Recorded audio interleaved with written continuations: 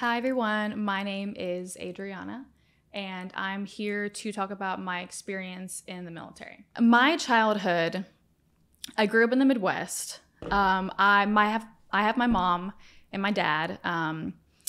My mom is actually from Bogota, Colombia, so she grew up there her entire life, and the way my parents met, it really sounds like a lifetime story, honestly. So basically, my dad was a single dad with four boys at the time, and he really wanted to, I guess, meet someone. And I think he wanted to meet someone different. And so he probably figured, let me see if I can meet somebody from a different country. And the story goes, and I might get some of the details wrong, but the story goes that there was a pen pal program that he stumbled upon in a magazine where you could sign up and get connected with people from different countries. And my mom, she was, in her early 30s at the time. She, I think, just really wanted to get married, really wanted to have a kid. It was, her biological clock was ticking. And assuming she found like the same program. Yeah, long story short, my parents got paired up in the pen pal program, started sending each other letters.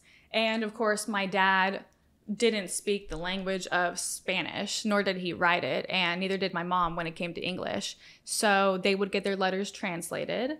Wow. And yeah. Could you see pictures of each other? Like, how did they? So they would mail letters. Okay. And, after a while, so they wrote letters. They wrote letters for 3 years, and he would send her pictures of him and the kids. So she knew that this man had, four children. But everything had to be translated. Everything had to be translated because my mom didn't know a lick of English. My dad didn't know a lick of Spanish. And that's crazy. It really is crazy because it's like that means that my existence is like, I don't want to say miracle, but it's also challenging to like really form a bond and connection when absolutely there's that language barrier. Absolutely. So, after 3 years, she fell in love with him and he fell in love with her, and he asked her to marry him, and she said yes, but he had to fly to Colombia, meet her family, see if they even like clicked in person. So in those 3 years, they had never met. They had never met. Wow, no. okay. And obviously this is back in like the early 90s. Yeah. So they didn't have Zoom, Skype, FaceTime, all of that stuff. So very risky on their part, obviously, because they could have been like a serial killer or something, Yeah. God knows. So they get married and then they have me immediately. And my dad, he grew up in an Air Force family. So he had lived everywhere up to that point. He had lived in England, Japan, California, just everywhere. So by the time that he met my mom, he was in his 40s. He was ready to have one more kid and settle down. So we settled down in the Midwest, which is where I was born and raised. And we lived right outside of a Army base. So growing up, I always saw people in uniform. It was nothing like out of the ordinary. My dad was in the military for a little bit. He went in, I want to say in the 70s, got out for a couple of years, and then went back in. I don't know why. But so, and him and I kind of have similar views on the military. My dad is someone who was very, very laid back, very like strong-willed. He was very into martial arts. He was a martial arts teacher. He loved working out. He loved just an all around great guy. And so fast forward, I'm in high school, and whenever you're nearing the end of high school, you have to find out what your next step in life is. And I really didn't. I knew that I wanted to go to college, but at the same time, I was so innocent and so naive growing up. I guess in a way I was kind of sheltered. So I knew that I didn't want to go to school right away, and I really wanted to kind of experience life and have like some adventures grow before I went to school. So I had a buddy who had already joined the reserves. And there's a thing you could do where you join pretty much before your senior year of high school, you join and you go to basic training before your senior year. So that way, after your senior year, you're good to go. So basically, he started telling me like, yeah, the Army, they can pay for your school. They'll pay 100% for your GI Bill, which is the GI Bill. It's where they pay 100% of your tuition, and then they pay you for a housing allowance and your books as well. So essentially, like, you're gonna go to school for free, which is like a majority of people that join the military nowadays. That's why they're joining, is for the education benefits. So I was like, you know what? Let me go over and talk to this recruiter and see what's going on.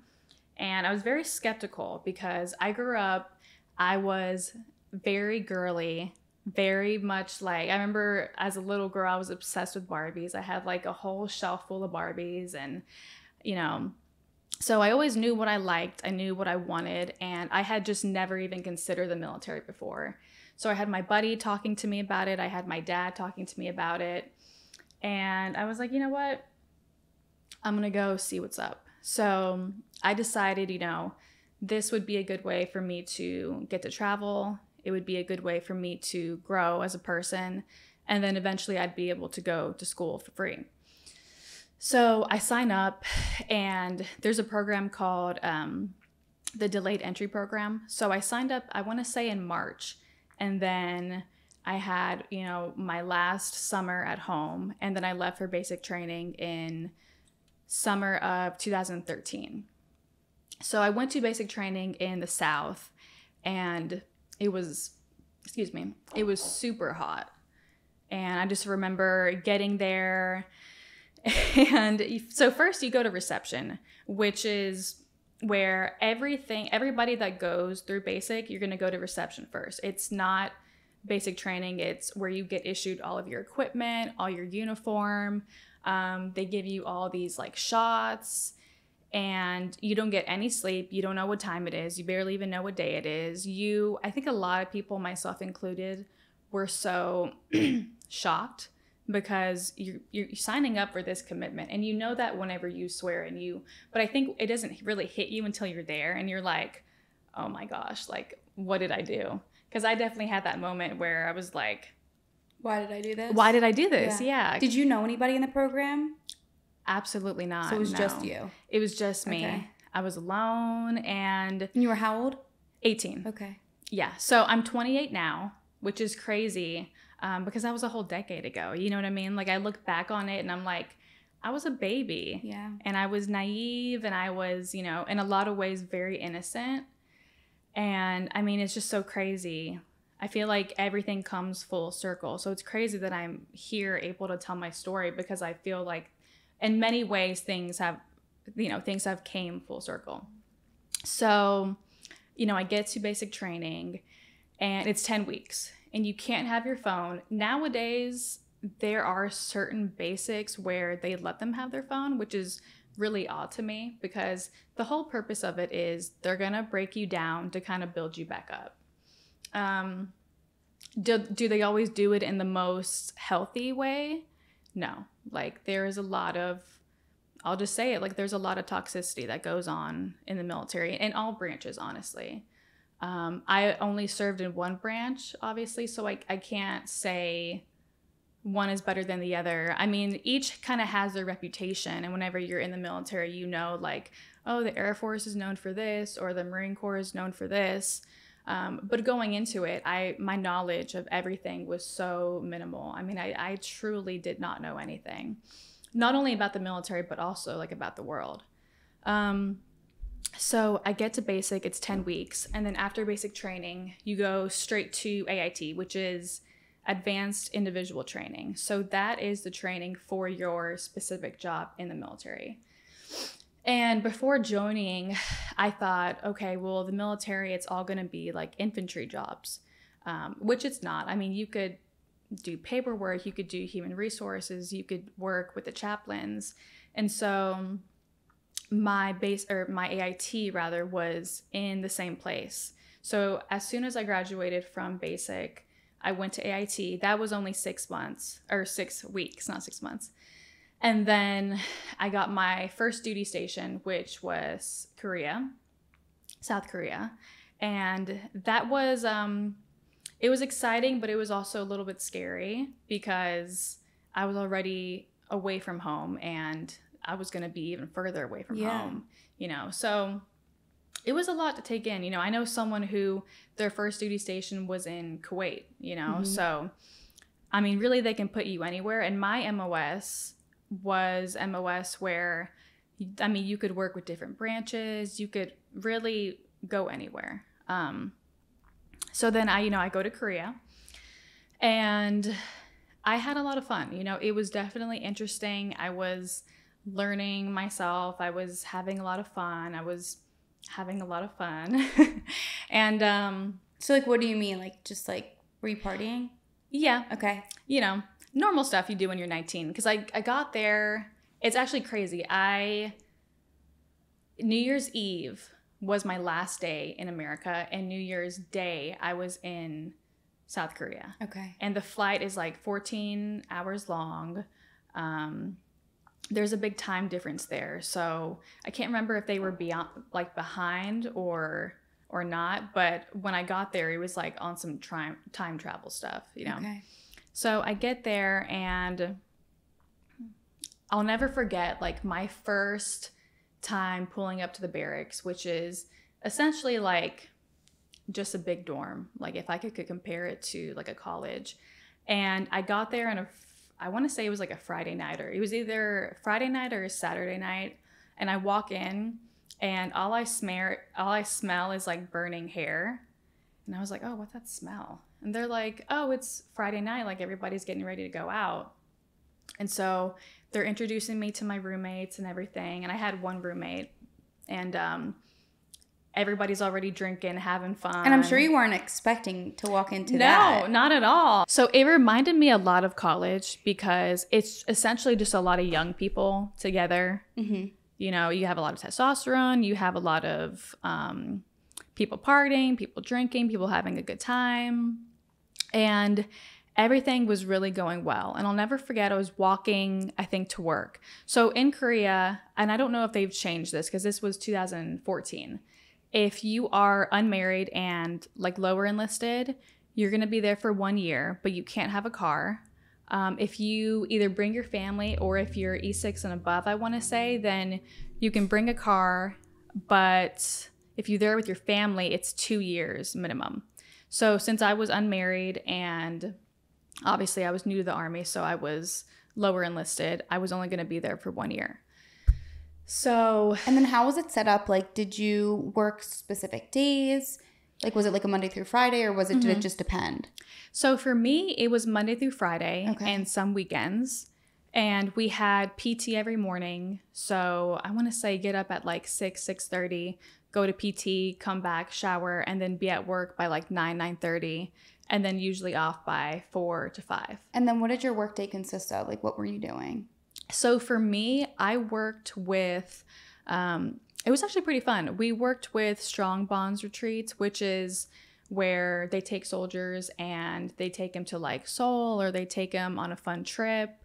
Usually everything is paid for. And during it, there's some kind of training, you know, like there's some kind of, it's like a seminar pretty much. We would also do little like field trips, stuff like that. So my job was really to like take care of the morale of the soldiers, some paperwork, stuff like that. It was honestly, it was pretty simple, pretty to the point. And then as far as pay goes, was it mainly just was the pay basically your education, or would they pay you too? Right. So you start off as E1 and you get paid bi-weekly. Okay. And then the education part, so they have two different forms of education, I guess you could say. They have tuition assistance, where while you're serving, you can use that to take classes. They'll have, every base has like an education center where they'll have different professors from like local schools, stuff like that, come and teach. So you could do that, and then if you get out, like for example, I did 5 years active duty and then I got out, then I was able to dip into my GI Bill. So it's really cool because if I had been more productive or more proactive, I could have used my tuition assistance and gotten like my associates or my bachelor's during my time. And then when I got out of active duty, I could have used my GI Bill to get another degree. So they're two different things. Got it. So the opportunities for growth as far as education are very vast and very great. Mm-hmm. And, you know, going back to what I was saying about being 18 and being so fresh-faced and like naive, I'll never forget I had a day where I was walking to work and I had this guy who was living in my building. I introduced myself to him and he looks at me and he goes, "I feel really sorry for you." And I'm like, "What are you talking about?" And he's like, "People are already talking about you." And I'm like, "What do you mean? I just got here." And he's like, "People, like guys are interested in you. They're having like bets to see who could sleep with you first, who can get your number first, different stuff like that." So I was like, okay, that's weird, you know? And as time kind of went on, I had seen and experienced things that went against what I learned in basic training. So pretty much, you know, it's just like if you go to work for a corporation, let's say like you have your manager, you know, your manager a lot of times in the rules for wherever you work are not allowed to date you. They're not allowed to have, you know, any kind of fraternization with you. And that's exactly the same way, like in the military. You know, they tell you, okay, so you have an NCO, you shouldn't be hanging outside of work with your NCO. Guys shouldn't be texting, you guys shouldn't be dating. And they're very, very, very strict on that. So I got it in my head like, oh, okay, you know, this is the military. Everyone's going to be professional, you know, only to find out that it's really not that way. And obviously a big part of me thought that because I was so experienced in life. And I would have like warrant officers and officers who I knew were married would, you know, slide into my DMs or message me or, you know, try to get me to have a drink with them. And it's just like, no, dude, like first of all, it's silly that someone would risk their career for something like that because like I said, they take things like that so serious in the military. So it was a big shock to find out that people just didn't care. It doesn't surprise me though, because I was going to say too, and I was trying to think how to word this. I'm not trying to make it come off wrong, but I was gonna say they might not, and I don't know, but they might not be as used to someone as beautiful as you. Oh, thank like you. Coming, you know what I mean? Like, mm-hmm. Not to say that like the women going in there aren't attractive, but I just feel like you're somebody that like when they look at you, I'm sure mm-hmm. they're like, "Wow, she's hot." You know mm-hmm. what I mean? It's just you just look good. Mm-hmm. Thanks, girl. You too.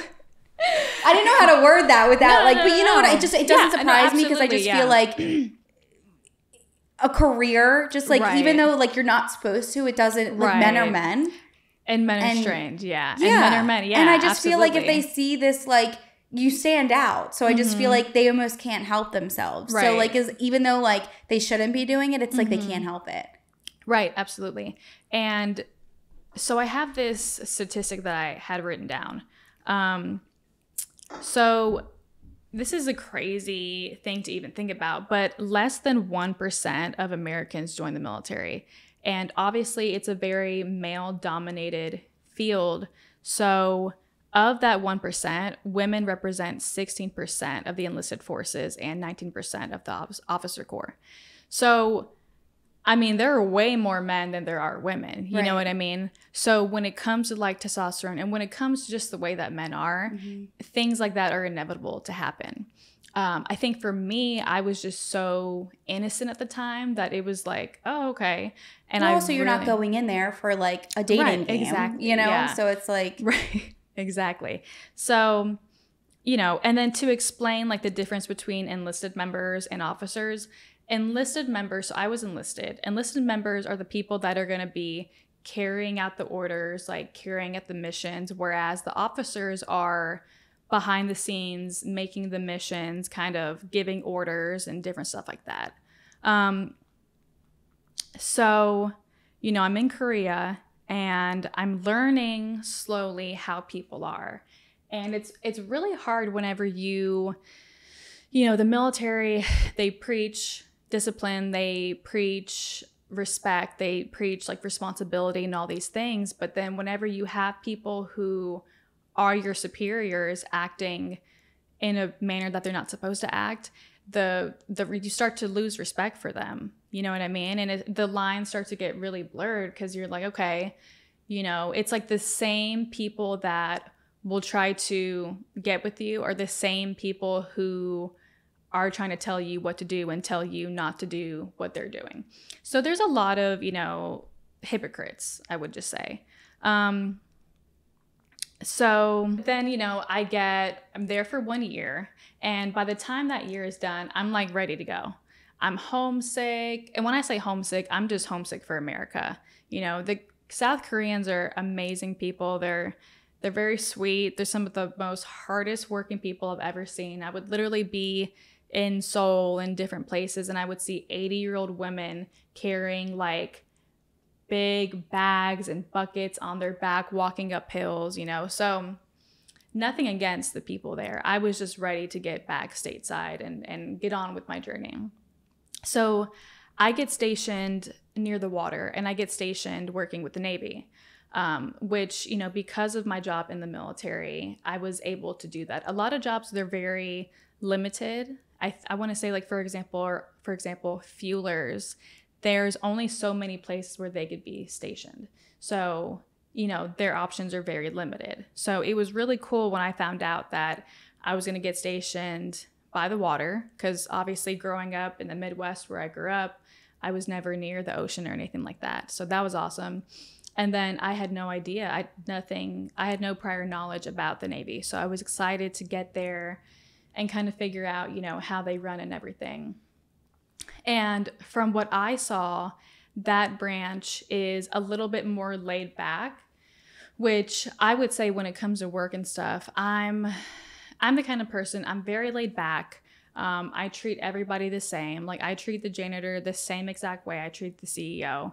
And that is just who I am, who I've always been. And from my personal experience, and some people may not agree, and that's completely fine, I would say that there are certain branches that treat their people better than others, you know? So I worked with them for about 2 years. And I have a lot of fun. I think it almost spoiled me in a way because I was treated so well there and I got close to everybody. And by the time it was, you know, time for me to wrap up and move on to the next place, I actually signed they were handing out bonuses for people. But the catch was you have to re-enlist for just 1 more year. So I figured, you know what? 1 more year isn't going to hurt me, you know. I think I was 21 or probably 22 at the time. So, you know, I re-enlist, and then, you know, a couple months later in 2017, or however long later, I had something happen to me. And so to backtrack, the Army, when they first started, you know, I don't know what year the Army started. I'm not really like a history buff.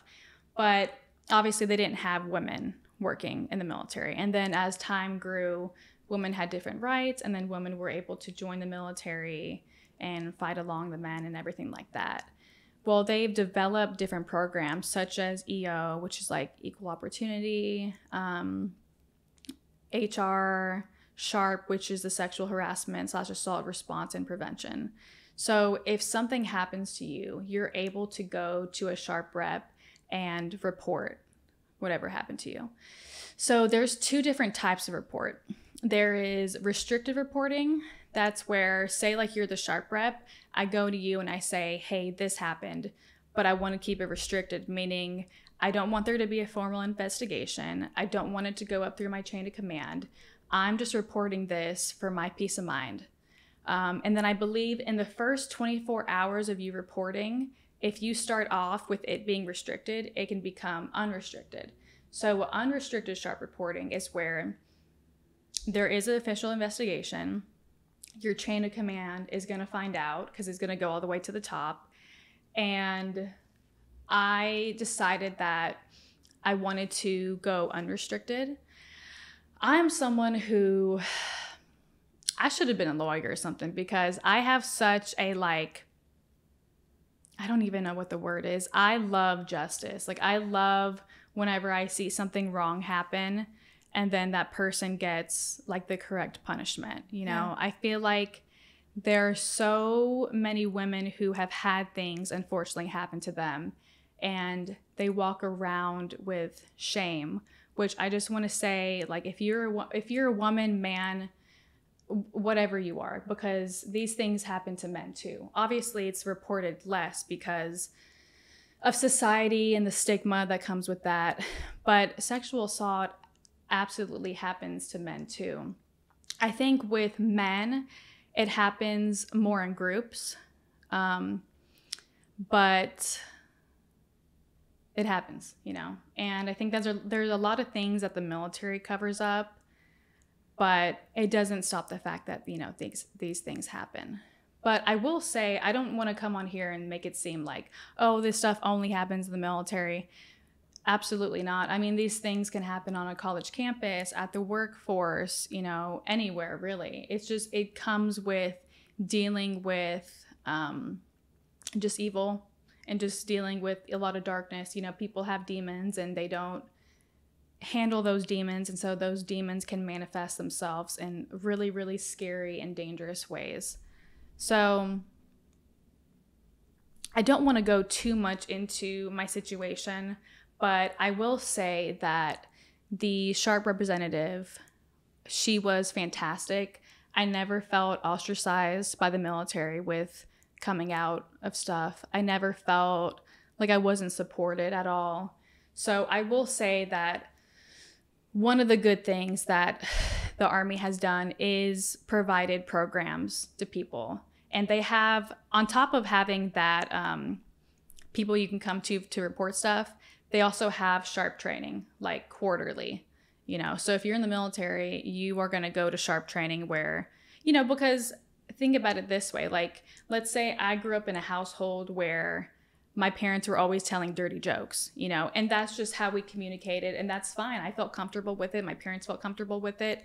No problem. But then I get to the workforce, and I think that that's okay, and I say a joke that perhaps offends someone, you know what I mean? And they take it the wrong way, or they feel offended. So SHARP training was really to educate people on things that could make other people feel uncomfortable, you know? And that's just part of being professional. I mean, I feel like, at least for myself, I carry myself a little bit differently at work than I do in my personal life. You know what I mean? Which is all of us. Yeah. So, and I don't know if you guys know the story of, I don't want to say her last name wrong, but Vanessa Guillen. Mm-mm. So you do? Yeah. So long story short, and if I mess up any details, I apologize. But Vanessa was a soldier who was stationed in Fort Hood, and she went missing, I believe, in April of 2020. And the thing that was strange about it is the military is all about accountability. So let's say you're lining up for formation. You're going to have your platoon sergeant make sure that he has all his people. He's taking attendance. And then if he doesn't know where his people are, he's going to know, like, if they're at an appointment or if they're out of town, on leave, you know, A, B, and C.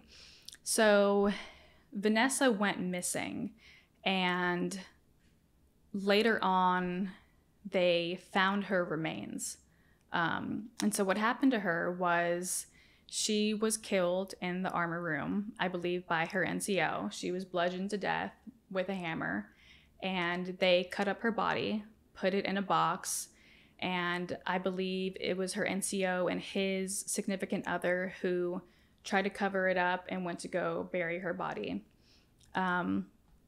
So because of this, dozens of officials were disciplined because the Army really failed her. She did, from all the documentaries and stuff that I've watched on it and read up on it, she was very close to her family. She was a Hispanic woman. And she called her parents and she let them know that something was going on. But I don't think that she opened up about what's going on. A lot of people like heavily speculate that she was being sexually harassed. And whenever they tried to get the guy that knew what happened to her, he shot himself. Wow. So it's like whatever he did or whatever part he had in it was so bad that he would rather take his own life than confess to what happened. And I bring this up because, you know, I relate to her, obviously, because I'm a woman. I believe she joined really young as well. She's a Latina. I'm a Latina. And when I heard that story, I mean, my heart just broke for her family.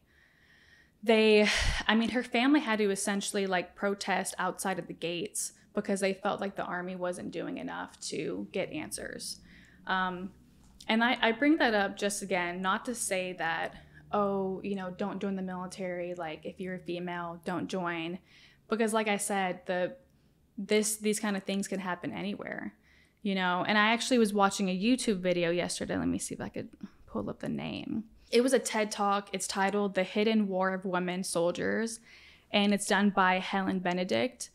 And she talks about sexual assault and sexual harassment with women in the military. And she brought up that a woman who has been sexually assaulted in the U.S. military is 6 times more likely to kill herself than any other veteran. So, you know, hearing that, it's like shocking because obviously when it comes to PTSD, people are not, I don't think people were made to like kill each other and to see war. So whenever you have these people going out to war and they're right there and they're being a part of it, when they come back, you know, they could struggle with things such as depression, anxiety, PTSD. And so many veterans kill themselves every single year. So to hear something like a woman who has served and has been sexually assaulted is 6 times more likely than any other person who was served to kill themselves really tells you that it's a problem and that it's heavy. And I mean, do I think that there ever will be a stop to it?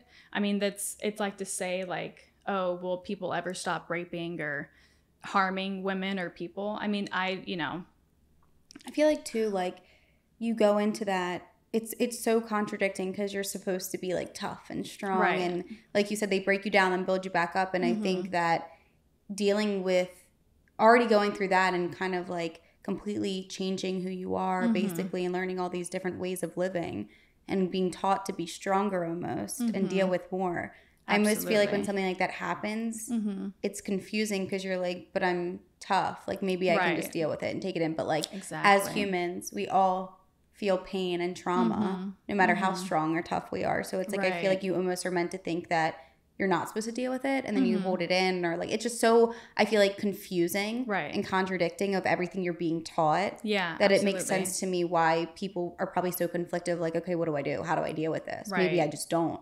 Exactly. But like not dealing with it, I feel like results in worse circumstances. Absolutely, definitely. And so I wanted to read some other stats. In 2022, there were 8,942 reports of sexual assault across all U.S. military branches, and that number has increased since the prior year. So that tells me that it's still happening, it's still rampant. My advice, if anybody is watching, not only women, but, you know, men, minorities, anyone, if you're watching and you're interested in joining the military, I would say just do your research. Know whenever you get to your unit, know who your sharp person is, know who your EO person is, know who you can trust, and just have your own back. You know, I'm a big believer that at the end of the day, you have to be your own best friend. I mean, yes, you can have people around you that love you and support you, but no one is going to know you the way that you know yourself. And if you go through something, if you are feeling pain, no one, unless I've been through what you've gone through, no one is going to feel that pain. So after I get out of the military, right before I get out of the military, actually, well, not get out of the military, but before I switch over to the reserves, I get news that my dad is really sick. And so they have this thing called a compassionate reassignment where, you know, if you have a family member that has died recently, if you have a family member that is sick, they will station you at the military base closest to your home of record. So since I grew up right outside of a military base, it was easier for me to get stationed there. And this was a lot going on at the time because I was getting ready to transition from active duty to the reserves. I was going to start going to college, and all of a sudden my dad gets sick. And not only that, but I'm also dealing with the trauma of what happened previously. So it was like back-to-back trauma. And I think looking back on it, I didn't know how to process it. I was just doing the best that I could. And I get to go to the military base closest to where I grew up. And my dad, he had cancer. He ended up passing away, and the cancer took him very quickly. So he passed away in May of 2018. And I think the same month or a couple months later, I get out of active duty and I start going to college and move away to a bigger city in my state. And it was a lot, you know. I was probably self-medicating in ways that I shouldn't have. And I say that because I think whenever you go through trauma like that, you really need to feel it. You know, you need to, some of the best advice I've ever gotten from a therapist is if you're driving and you feel like you need to cry, pull over and cry. Like if you feel the need to grieve your father, if you feel the need to grieve that traumatic event that happened to you, don't hold it in, because that's how people get sick. That's how people end up, you know, really fighting those demons. That's how people end up self-medicating and perhaps becoming addicted to substances and different stuff like that. So I really leaned into therapy. So for all veterans, there is VA centers, which stands for Veterans Affairs, and they have different things like, you know, free counseling for veterans. They have things like substance abuse counseling. And I had kind of been to therapy off and on since I was 16 years old, and I loved it. So whenever I switched to the reserves and I was going to school, I knew that I was going to definitely need that kind of help just to, you know, grow and just not move on. Because the thing about trauma is, sorry, I'm trying to get comfortable. You're okay. The thing about trauma is when something happens to you, it's going to be on your psyche forever. You know what I mean? Now, can you make peace with things? I think that you can definitely heal yourself and you can make peace, but life is constant up and down. So you might have times in your life where you're fine. You feel 100% at peace. Nothing is bothering you.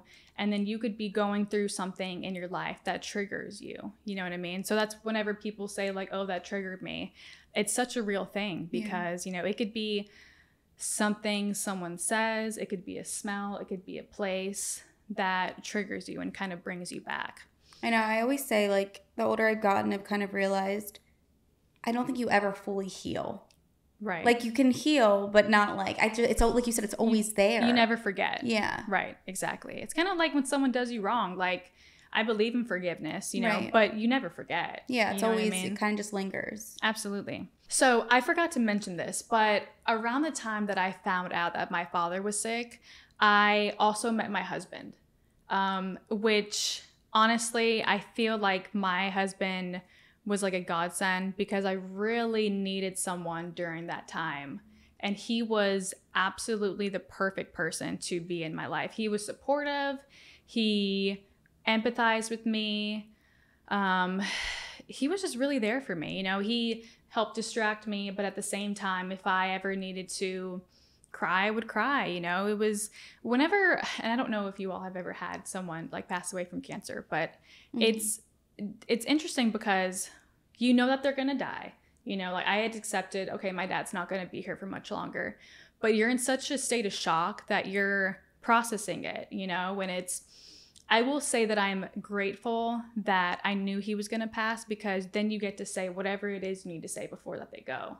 You know, if you need to apologize for something, you apologize. If you need to tell them how you really feel about something, you know, you tell them. And even just tell them like, I love you so much, you know. I think one of the hardest things is watching someone you love pass away and like seeing them get more and more sick. Mm-hmm. But I think it makes it a little bit more peaceful. Right. It helps you accept it a little better. Right. And then I think someone just dying is a little bit more like traumatic. Absolutely. And you hold it onto it in a different way. Because I've like experienced both. Yeah. And it's like my grandfather passing away from cancer. It's like I watched, I knew it was happening. I don't really see that as like a trauma. Then my dad suddenly dying in an accident. It's more like... Right. That's something that I feel like it made me who I am, because It's more of that trauma. Both are equally as terrible. Right. It's just that it's like a different type of acceptance in a way. It is different, yeah. I'm sorry to hear about your dad. It's okay, thank you. Yeah. I'm sorry about yours. Maybe we should cry about it together. I don't want to ruin my makeup. No, don't. So yeah, you know, I met my husband, and it's funny because he would have loved my dad. He never got to meet my dad. Because I was in Virginia at the time, and then I moved to Kentucky, and everything happened so fast. He wouldn't have had the time to meet my dad. And honestly, the cancer had spread so quickly that my dad was not like cognizant. He was very out of it. And just like you said, you know, my dad was always into working out, always into lifting weights, and so he was like always a bigger guy. And by the time that he had passed away, he lost all his hair, and he was like half my size. Mm-hmm. So it was so traumatic. And I feel like people don't really talk about how traumatic it is to see someone, especially someone who has been healthy and super strong your entire life, lying there just being like a shell of who they once were. Yeah, you're like watching them deteriorate. Absolutely, yeah. And so my husband was just an angel, and he was just... I'm gonna start crying. He was just there for me. And, you know, so I decided that I really needed to get a hold of my trauma, and I really needed to heal. So I started doing therapy at the VA. And, you know, sometimes when it comes to therapists, you kind of have to go through a couple of them before you find someone that really sticks, someone that you feel like gets you, someone who maybe you could even relate to. And so I really credit a lot of my healing to therapy. I really do. I feel like I'm someone who has grown so self-aware in the past couple of years, and it's almost to the point where I'm probably a little bit too self-aware. And it's a blessing to know yourself, because whenever you know yourself, you know life. Mm-hmm. Like the more I understand myself, the more I understand other people. And I genuinely believe that if I hadn't healed the way that I did and hadn't stopped, you know, self-medicating with certain things, I wouldn't be able to be like where I'm at right now, which I feel like I am probably in the healthiest place. I'm probably in the healthiest mindset at this age than I ever have been. I feel like if I hadn't healed, I wouldn't be able to be a good wife to my husband. I wouldn't be able to be a good friend to others. You know what I mean? And don't get me wrong, like I have my bad days. I have generalized anxiety disorder. So, you know, I do things like I love working out, and that really helps regulate my emotions. I make sure that I'm sleeping, that I'm drinking enough water, that I'm eating well, that I'm communicating, you know, how I feel. And I'm blessed enough to where I have family and friends, and especially my husband, who are there for me, who know my story, know what I've been through, know my triggers, and are just like, you know what, if you need a shoulder to lean on, I'll be there for you. And the biggest takeaway I want people to get from this podcast is that you can go through things that make you feel broken, but you can also heal from them, and you don't have to stay broken. It's like, I love this saying, life happens for you, it doesn't happen to you. You know, like life is 80%, let me get the quote right. Life is 20% what happens to you and 80% how you deal with it. Mm-hmm. You know, like we are, in a sense, we're all humans. So we're all going to have insecurities. Most of us at some point are going to battle with some kind of mental health problem. We're all going to deal with, you know, feeling hurt, feeling insecure, feeling anger, feeling, you know, forgiving people, all of that.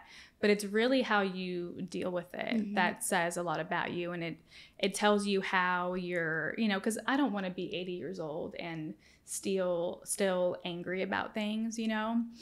Is there a part of me that still feels angry about some of the things I experienced in the military?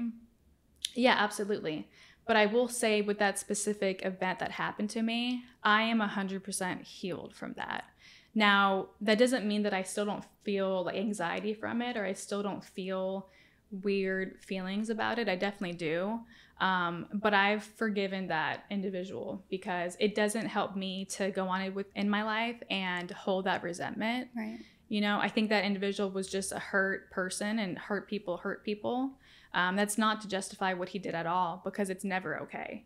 You know, and like I said before, if you're a woman who has gone through anything, it's never your fault ever. Don't ever think that, you know, and I think a big thing too is a lot of women hold shame when it comes to things that have happened to them. And there's like a saying in AA that I've just heard, where it's, you know, you're only as sick as the secrets you keep. So it feels so good to like come on here and talk about stuff because I'm releasing it. You know what I mean? I don't want to ever keep things bottled in because it's only going to hurt me. It's not going to help me, you know? Yeah, and I feel like while, like you were saying, it can happen anywhere. So like while your experience happened in the military, it's like it can happen in any workforce or in any situation. And I feel like I was saying before, I feel like because it happened in the military, I feel like some people feel like it would be less talked about in a way, and more shame, because you don't want to like put down this, like the military and this big thing that, you know, is supposed to be so good for the world. But it's almost like it's so important to always shed light on these things because not that it should ever be normalized, but it makes, I think, other people that this could have happened to, it makes them feel like they're not alone. Right, exactly. And like they don't have to hold things in. Like you should always talk about what's happened to you, even when it's hard and it's horrible. It's like it's better to let it out and express it rather than hold it in and feel that shame and that guilt and like, well, I can't share it because of how it happened or where it happened. Exactly. You know, like I think that that's a big thing. I think that's why it's not really spoken about, because of the circumstances. Yeah, absolutely. Which is unfortunate because, like you said, it really can and does happen anywhere. Doesn't matter how formal or safe things are meant to sound. It can happen. Exactly. Yeah, definitely. You have a point. And I, you know, if someone were to ask me, like, would you go back and join the military all over again?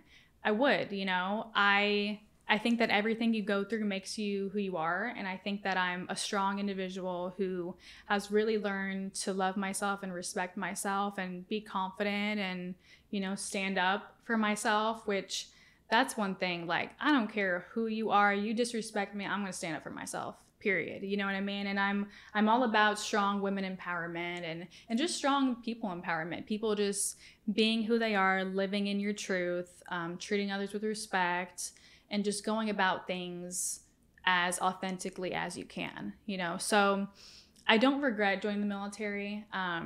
It paid for my school.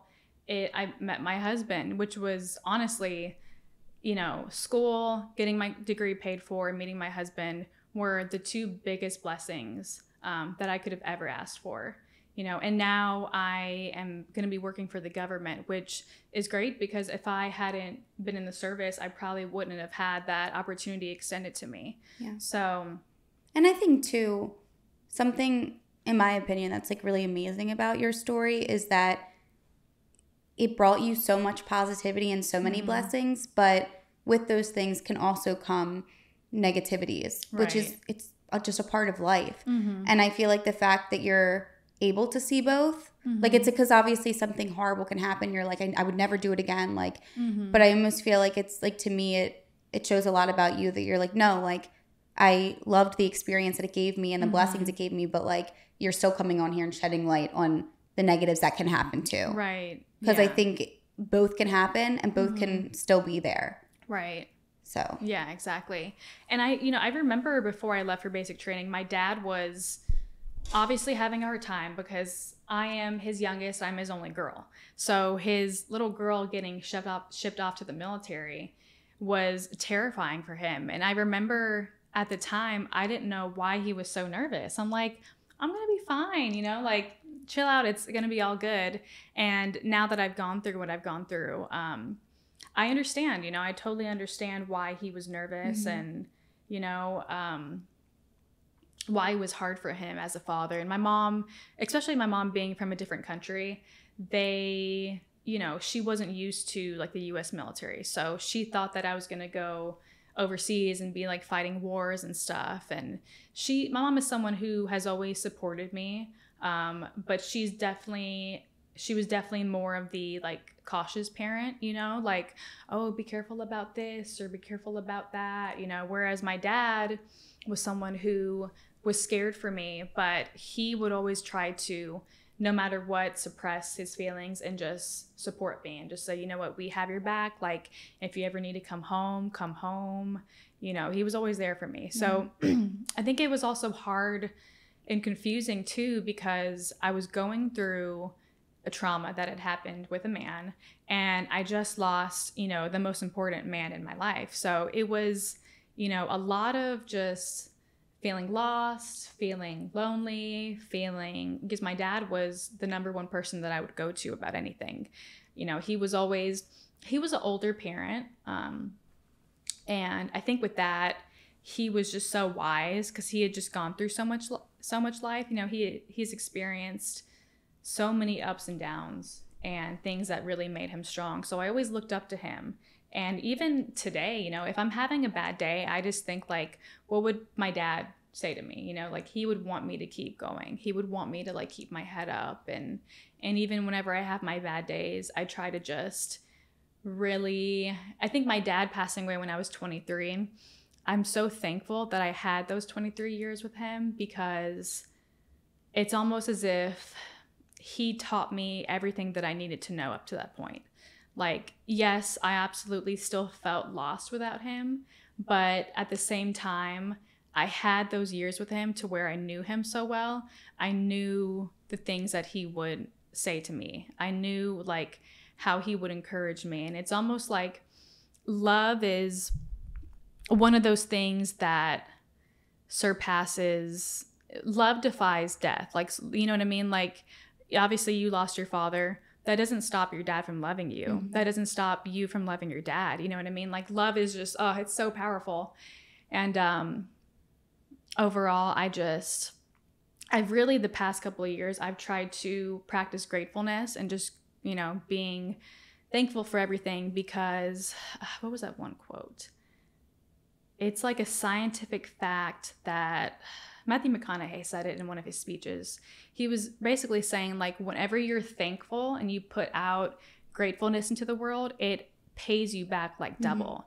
Mm-hmm. It's say you're living in a box and you want to one day own a house. Well, the world isn't going to gift you that unless you were like thankful for your box, mm-hmm. So even if I'm going through a hard day, I'm like, you know what? I'm still grateful that I have a car. I'm grateful that I have a roof over my head. I'm grateful that I have a wonderful man that loves me. I'm grateful that I have a cute little dog that loves me, like just naming things. And it sounds crazy too, but being grateful that you're going through a hard time, because you're like, damn, like this sucks. Like I'm struggling right now, but you know what? One day this is going to make me really, really strong. And it's just, you have to believe that. And it's important to have people in your life that are positive and that listen to you. And, I used to be someone who, if someone came to me with an issue, I'd be like, oh, okay, let's fix it. Let's get you a solution. When sometimes if someone's coming to you with a problem, they just want you to listen. Mm-hmm. Sometimes you just need someone to be like, I'm here for you. I'm all ears. I'll be a shoulder to cry on. I got you. We don't have to figure this out today. We don't need to figure this out tomorrow. Let's just get through the next 5 minutes, So I'm so grateful for everything that's happened. I don't regret anything ever. And again, I would say if you're someone who is thinking about joining the military, wanting to join the military, there are so many great benefits there, and I can't knock it, you know. There's education benefits. There are different ways that you can kind of plan out the next step of your life, you know what I mean? And really elevate yourself. Just like always, just have your own back, know yourself.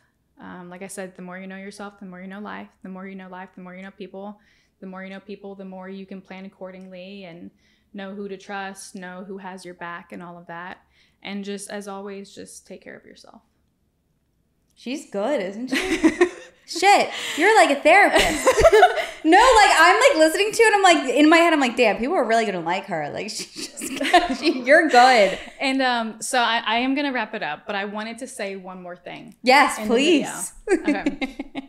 I would love to create like a community with not only women but men of veterans, where we can just have a community where we support each other, where if you're having a hard time, maybe there could be like links to resources. I don't know if that looks like a website. I don't know if that looks like a YouTube channel. I don't know what that looks like, but I have had this like idea placed on my heart. So if you're watching this and you are a veteran and you would love to join me in creating something meaningful, you can find me on Instagram. My name is Adreana Holland. That's Adreana. And then Holland is my last name, Holland like the country. And I have a business email. It's adrianaholland.marketing@gmail.com. Perfect. We'll link it all below too for you. Thank you. No, I think that's great. I think that'd be amazing. And we always tell people too, like, we rather you put yourself out there, because I always feel like there's people listening that might want to reach out or might feel more comfortable like talking to you directly, because obviously I think people can watch and really feel heard and have all this resonate with them. But sometimes it's like it gives that extra step if they can like directly reach out and talk to you, and creating something I think would be incredible. Right. So, and I think there needs to be more space. It like creates a safe space. Right. And I feel like there needs to be more of those things for everything in life, because it really can make people feel, I think, heard and understood, and help people heal, and literally so many other things. But you seriously are incredible. Thank you. You did incredible. I'm so excited for the next chapter of your life. You can take them off if they're hurting. I can hear better now. No, I'm so proud of you for coming on here and sharing your story. So and seriously, you did amazing. I'm grateful you wanted to come on. So thank you. Thank you so much, guys.